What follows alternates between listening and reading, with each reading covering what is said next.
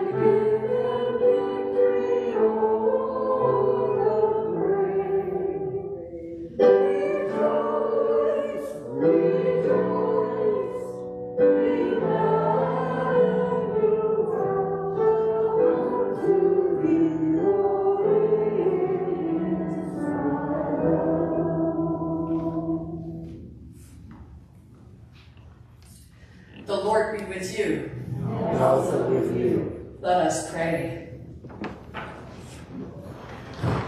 Almighty God, give us grace to cast away the works of darkness and put on the armor of light. Now in this time of this mortal life, in which your Son Jesus Christ came to visit us in great humility, that in the last day, when he shall come again in his glorious majesty to judge both the living and the dead. We may rise to the life immortal, through him who lives and reigns with you and the Holy Spirit, one God, now and forever. Amen.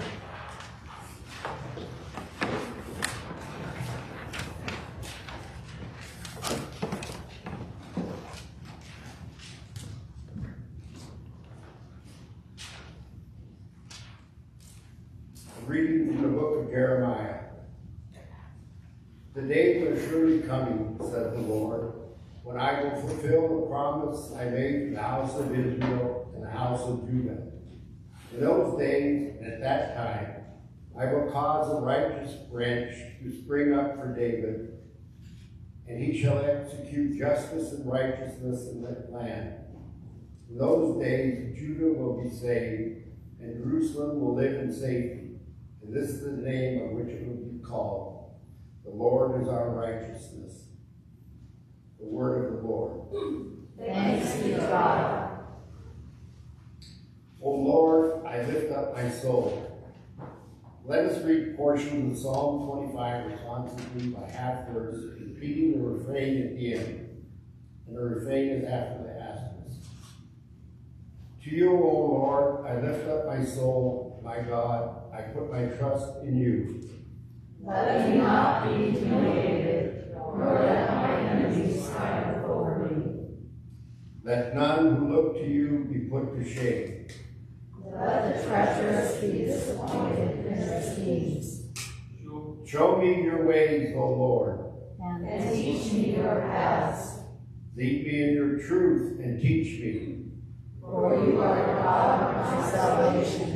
In you have I trusted all the day long. Remember, O Lord, your compassion and love. For they are from everlasting. Remember not the sins of my youth and my transgressions. Remember me according to your love, and for the sake of your goodness, O Lord. Gracious and upright is the Lord. Therefore he teaches sinners in his way, He guides the humble in doing right. and teaches his way to the lowly. All the paths of the Lord are love and faithfulness. To those who keep his covenant and his testimonies. O Lord, I lift up my soul.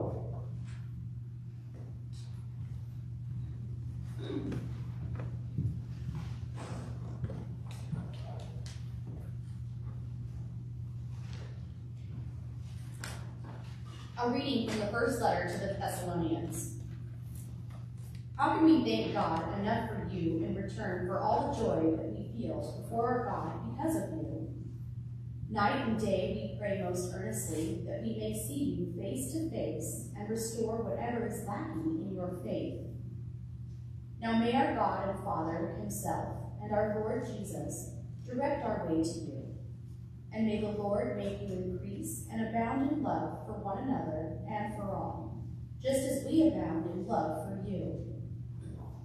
And may he so strengthen your hearts in holiness that you may be blameless before our God and Father at the coming of our Lord Jesus with all his saints.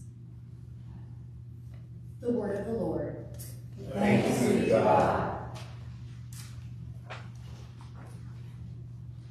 The gospel hymn is on page 9, Signs and Endings.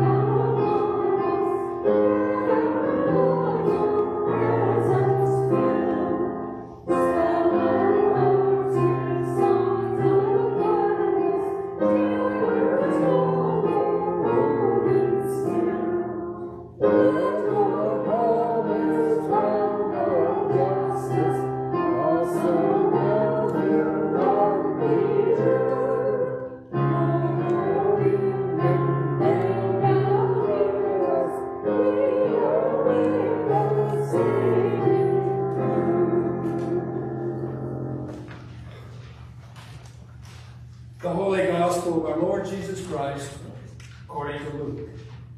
Glory to you, Lord Christ. Jesus said, "There will be signs in the sun, the moon, and the stars, and on earth distress among nations, confused by the roaring of the sea and the waves.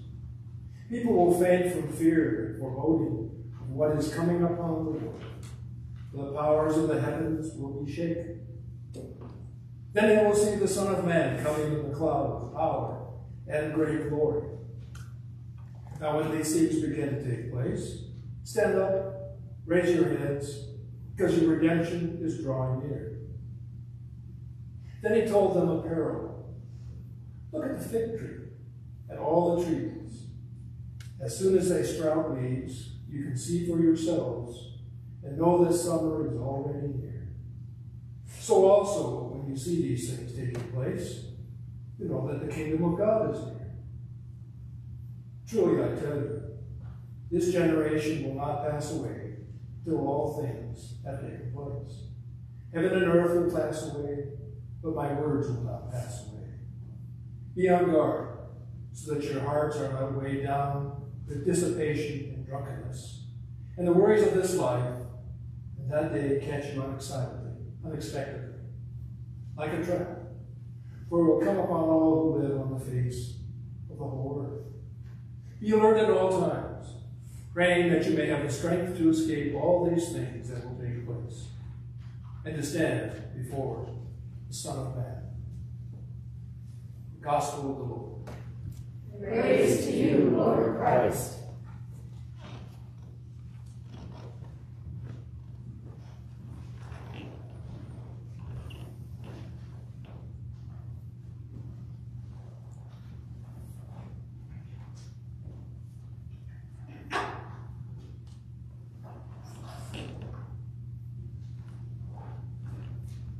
In the name of God, Father, Son, and Holy Spirit, and Emmanuel, whom we await. Amen. Well, we begin a new season, of course, Advent. Sometimes churches use purple, we use blue. I use both. Okay. But it's a time when we enter into a season of great expectation, of waiting and wondering and hoping and great, I don't know, expectation, I guess is the only word that comes to mind.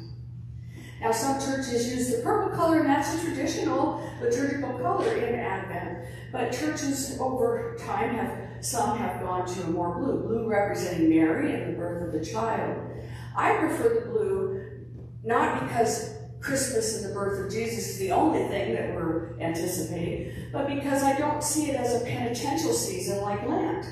And just purple because it's very penitential, and we're combing our souls and trying to get cleaned up so we can celebrate Easter as a new person. But in Advent, it's more of a season of anticipation rather than penitence.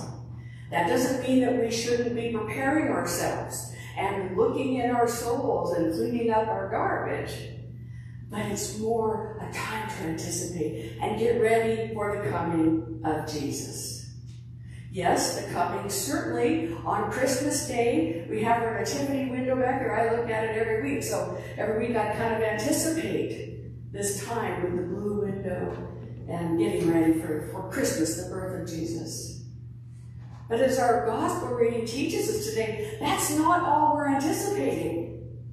We're anticipating the coming of Christ in great, the risen Lord, coming in power and great glory to judge the living and the dead. That time when everything is going to be made different and new, and the kingdom of God will be manifest in its fullness.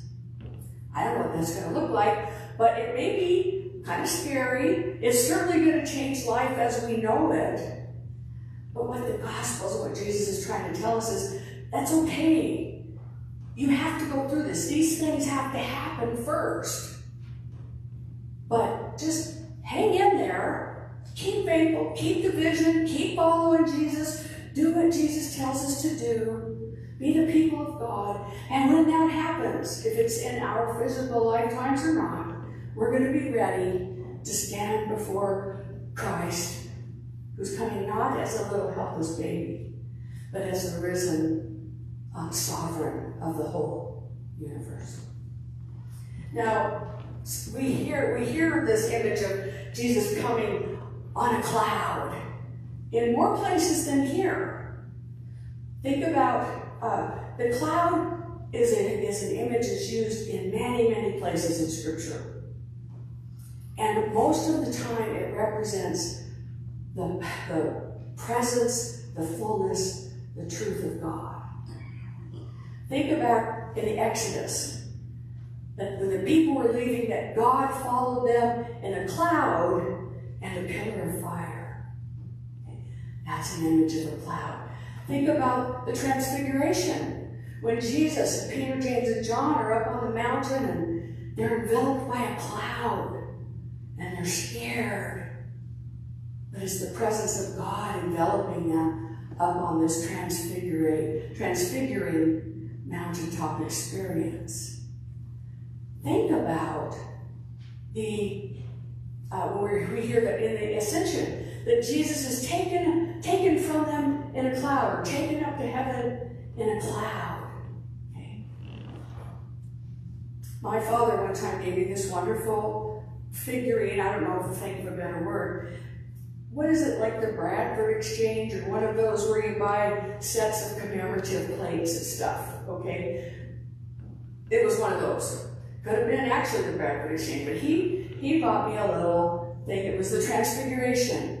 And it was lovely, and it was so thoughtful. But I giggled every time I looked at it, thinking, I don't know what's become of it. Jesus is ascending into heaven. He's standing on a little cloud. So every time I look at it, I would picture Jesus motoring up to heaven on a cloud going,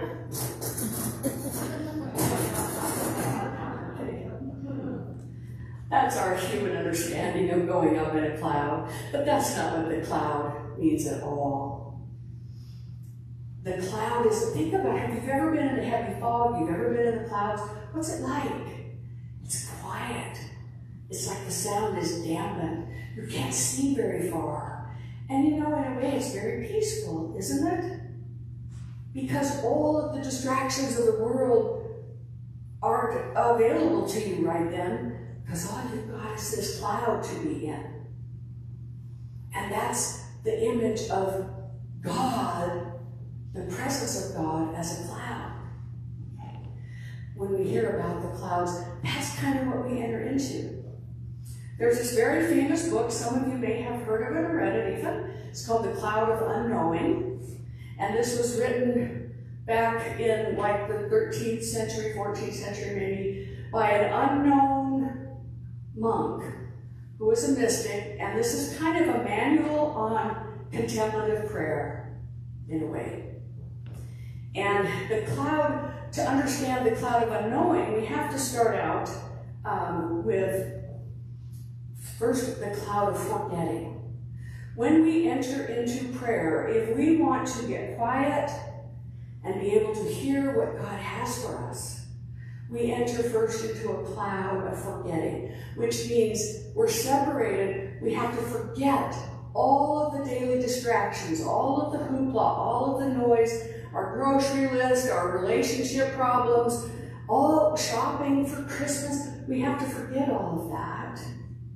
Let it go. Put it away. It's going to be there when the cloud goes away. Let it go down under this cloud of forgetting. And then we raise our love up to God in a cloud, which is the cloud of unknowing.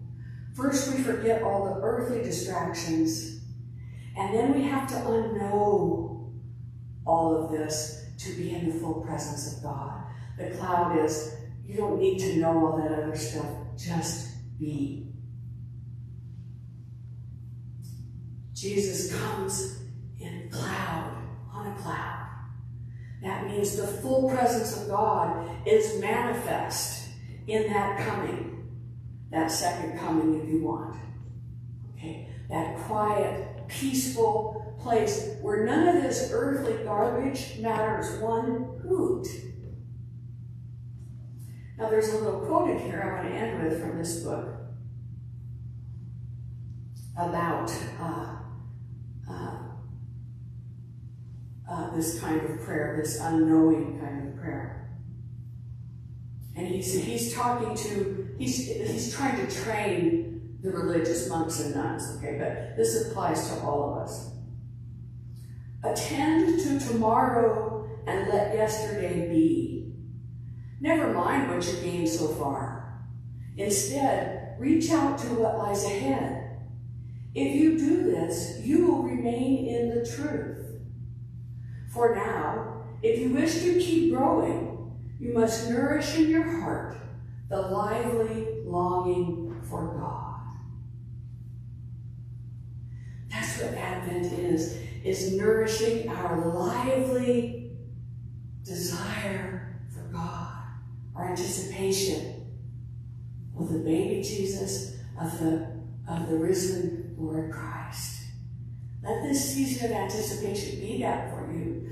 Try to spend some time, every day, every week, whatever works, enter into a cloud of forgetting. Set aside some time to just get quiet and put away all of the season's greetings that are facing us. And longingly anticipate being enveloped in the cloud, which is God. Amen. Amen.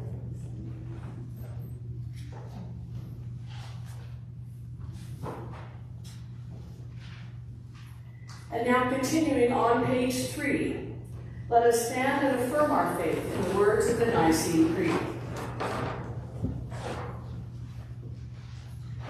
We believe in one God, the Father, the Almighty, maker of heaven and earth, of all that is seen and unseen. We believe in one Lord, Jesus Christ, the only Son of God, eternally begotten of the Father, God from God, light from light, true God from true God, begotten, not made, of one being with the Father. Through him all things were made. For us and for our salvation, he came down from heaven. By the power of the Holy Spirit, he became incarnate from the Virgin Mary, and was made man. For our sake he was crucified and Pontius Pilate. He suffered death and was buried. On the third day he rose again in accordance with the Scriptures. He ascended into heaven and is seated at the right hand of the Father. He will come again in glory to judge the living and the dead, and his kingdom will have no end. We believe in the Holy Spirit, the Lord, the giver of life, who proceeds from the Father and the Son. The Father and the Son is worshipped and glorified, and has spoken through the prophets. We believe in one holy Catholic and Apostolic Church. We acknowledge one baptism for forgiveness of sins. We look for the resurrection of the dead and the life of the world to come. Amen.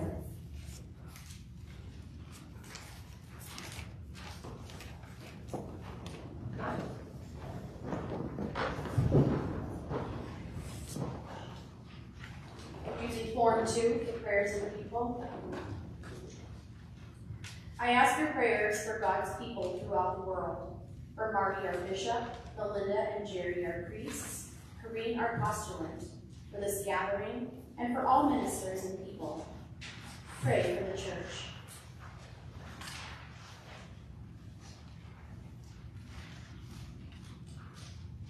I ask your prayers for peace, for goodwill among nations, and for the well-being of all people. Pray for justice and peace.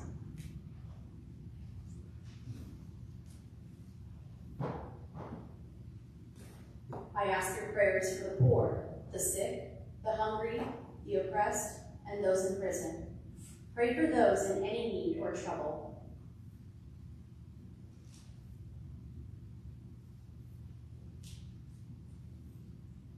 I ask your prayers for all who seek God, or a deeper knowledge of God. Pray that they may find and be found by God.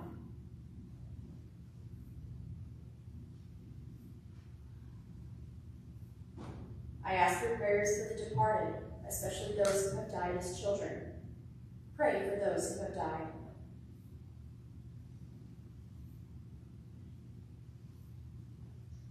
I ask your prayers for those on our prayer list, including Lynn, Shane, Ray, Rose, Alan, Tina, Sharon, Harry, Jim, Sandra, Jerry, Kay, those for whom our prayer chain intercedes, and we pray for any others we may care to now name.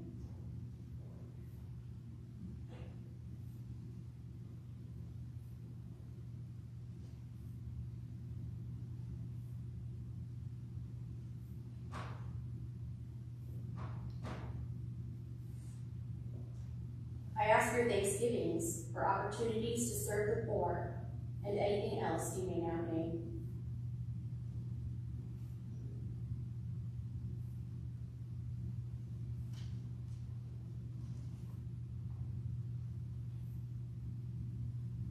Praise God for those in every generation in whom Christ has been honored.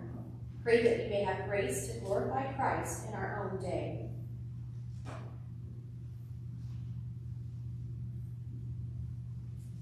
In the Anglican cycle of prayer, we pray for Anglican Episcopal Church of Brazil. In the diocesan cycle of prayer, we pray for St. Mark's in Big Timber, Brian Beveridge, rector. In the parish cycle of prayer, we pray for Grounds and Gardens crew, and for Nancy McManus, Kimberly McNamara, and Jim and Pat Mertz.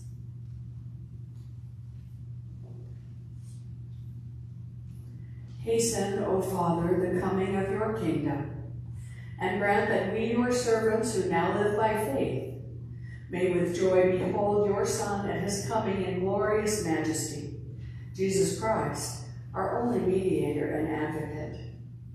Amen. Let us confess our sins against God and our neighbor.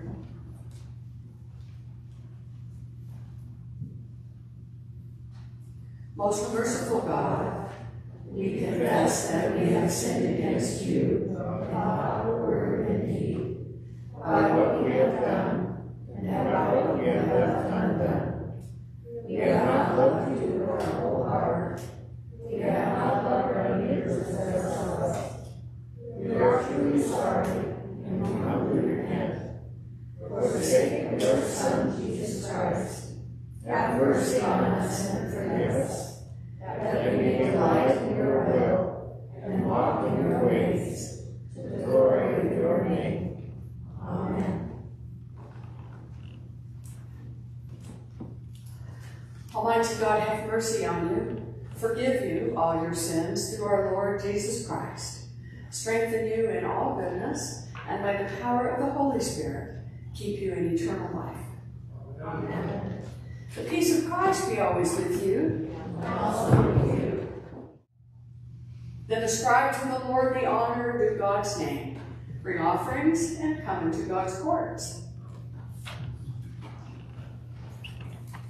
And we're going to sing the offertory hymn, which is on page 10. How bright appears the morning star.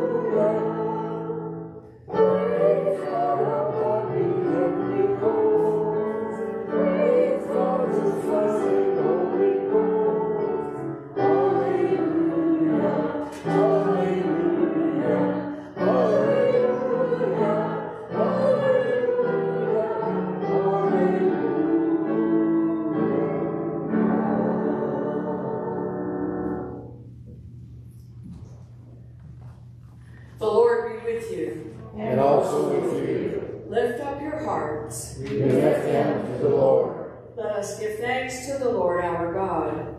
It is right to give God thanks and praise. It is right and a good and joyful thing, always and everywhere, to give thanks to you, Father Almighty, Creator of heaven and earth, because you sent your beloved Son to redeem us from sin and death, and to make us heirs in him of everlasting life, that when he shall come again in power and great triumph to judge the world, we may without shame or fear rejoice to behold his appearing. Therefore we praise you, joining our voices with angels and archangels and with all the company of heaven, who forever sing this hymn to proclaim the glory of your name.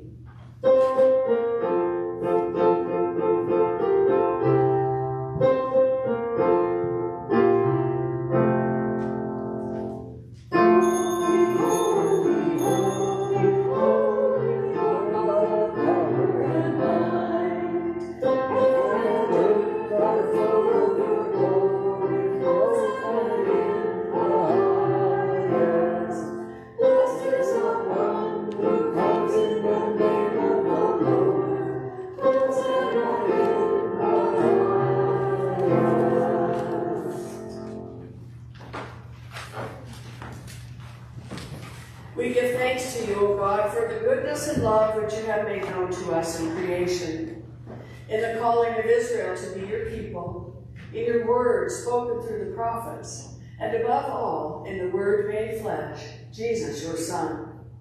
For in these last days you sent him to be incarnate from the Virgin Mary, to be the Savior and Redeemer of the world. In him you have delivered us from evil, and made us worthy to stand before you. In him you have brought us out of error into truth, out of sin into righteousness, out of death into life. On the night before he died for us, our Lord Jesus Christ took bread, and when he had given thanks to you, he broke it, gave it to his disciples, and said, "Take, eat. This is my body, which is given for you. Do this for the remembrance of me."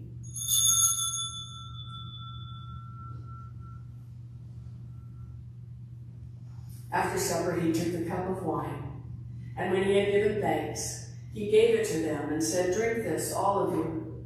This is my blood of the new covenant, which is shed for you and for all for the forgiveness of sins. Whenever you drink it, do this for the remembrance of me."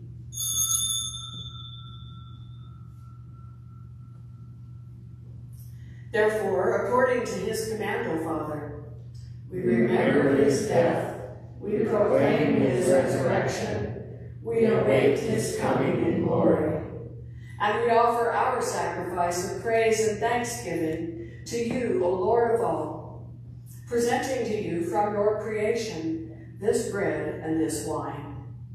We pray you, gracious God, to send your Holy Spirit upon these gifts, that they may be the sacrament of the body of Christ and his blood of the new covenant. Unite us to your Son and his sacrifice, that we may be acceptable through Christ, being sanctified by the Holy Spirit. In the fullness of time, put all things in subjection under your Christ, and bring us to that heavenly country, where with Luke and all your saints we may enter the everlasting heritage of your sons and daughters. Through Jesus Christ our Lord, the firstborn of all creation, the head of the church, and the author of our salvation. By Christ, and with Christ, and in Christ, in the unity of the Holy Spirit, all honor and glory is yours, Almighty Father, now and forever. Amen. As our Savior Christ has taught us, we now pray. Our Father in heaven, hallowed be your name. Your kingdom come. Your will be done, on earth as it is in heaven. Give us this day our daily bread, and forgive us our trespasses, as we forgive those who trespass against us. Save us from the time of trial, and deliver us from evil. For the kingdom, the power, and the glory are yours, now and forever. Amen.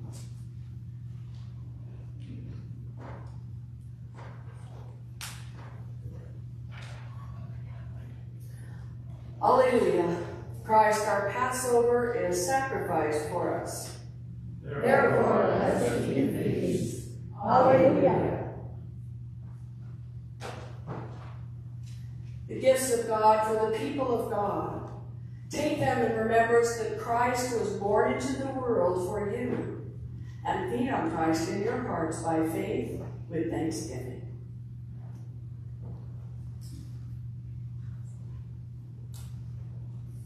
The body of Christ, the bread of heaven. The blood of Christ, the cup of salvation. We continue to take communion in the bread alone and be assured it's a full communion.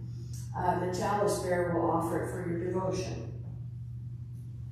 The body of Christ, the bread of heaven. Amen. The body of Christ, the bread of heaven. The body of Christ, the bread of heaven.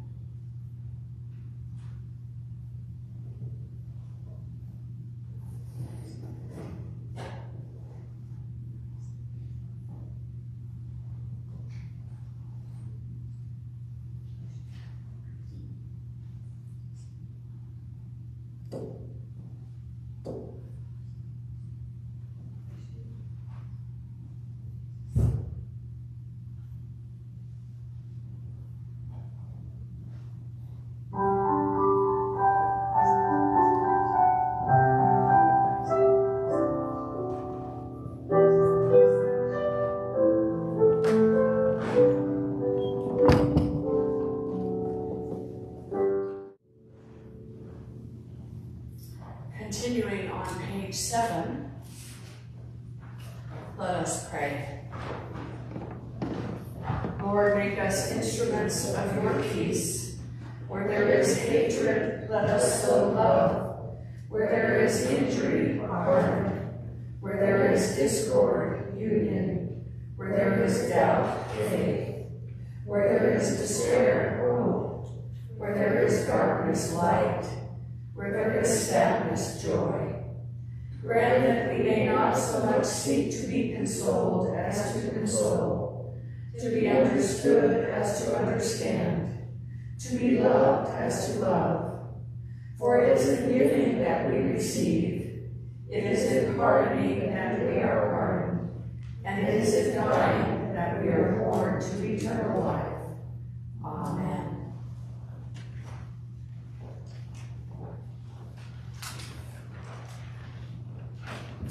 I bless you in the name of God, Father, Son, and Holy Spirit. May the road rise to meet you. May the wind be always at your back.